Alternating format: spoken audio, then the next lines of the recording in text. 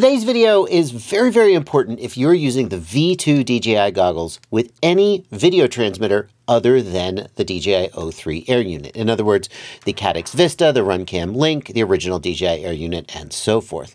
And the reason today's video is important is that if you are using those things, there's a very, very good chance you have rooted your system and installed WTFOS. And if you have done that, then you need to update because there is a bug that can very rarely, but occasionally cause your goggles to reboot in the middle of you flying. For those who don't know, rooting means that the smart folks over at the WTFOS team have figured out how to unlock the locks that DJI put on their goggles that prevent people from modifying and mucking about with the code on the goggles. And the main reason that that is amazing is that it means that you can get full OSD, full Betaflight OSD on these goggles, which is something that DJI never gave you, at least not with the older Air units.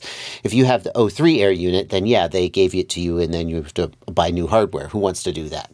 So if you have not done this yet, then there's a link in the video description to my original video showing you how to root your goggles and install WTFOS, and you totally should do it because the full Betaflight OSD is so freaking useful. But we're going to assume you've done that. And what we're going to do here is we're just going to update them real quick, and we're going to take a look at some changes that have happened in the WTFOS configurator.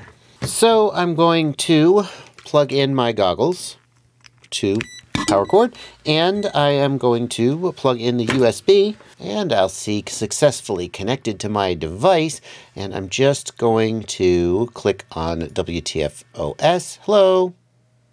Uh-oh. Let's just update WTFOS. Oh. Okay, fine. We'll attempt to fix. That's not what I wanted to be here to do. Is it fixed? I guess it's fixed. Now let's try update. And we're going to update, and the main thing we want to update is the WTFOS system to version, looks like the latest is 0.23, and that should fix this bug. For more information about this bug, let's take a look at this announcement on the FPV WTF Discord server. If you are using WTFOS and not on that server, then you totally should be, because that's where all the development and assistance goes on. I'll put a link to that server down in the video description as well. But the issue is that when you are recording to DVR, there can be a momentary spike of video bandwidth, which results in DVR recording and playback allocating more memory than usual, which can lead to memory exhaustion, which causes safety mechanisms to kick in and restart the goggles UI process. Interestingly, the video link actually stays up. It's just the UI, the user interface, that reboots. So after about 5 to 10 seconds, woo, you get your video back, but by then you've probably crashed. This isn't very likely to happen. The devs say they are aware of about a dozen user reports that they can directly correlate to this issue, but I have personally heard from at least one person asked on a live stream, oh, hey, my goggles rebooted randomly. Any idea why? So I want to definitely get this word out there. It's always good to stay up to the latest on these kind of things anyway, but especially when there is a potentially show-stopping bug, you should definitely update. Failed updating packages. Okay, why did you fail updating packages? Package manager. Are we still happy? Are we working? Update. Okay, well, that's weird. Let's try a power cycle. 1, 2, 3, 4. Oh, well, now it says everything is up to date. For real though? Looks like everything is up to date. Fantastic. To sum up then, if you're using WTFOS, you absolutely need to go update to the latest firmware right now so that you can avoid this bug that could cause you to lose video while you're flying.